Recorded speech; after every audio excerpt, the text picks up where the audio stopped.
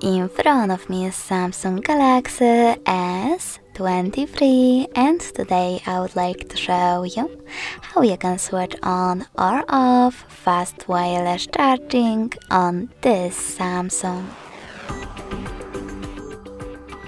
First of all, go into settings and scroll down.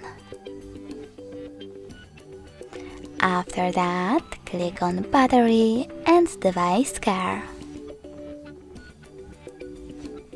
Then click on the battery section, the first one. Scroll all the way down and tap on more battery settings.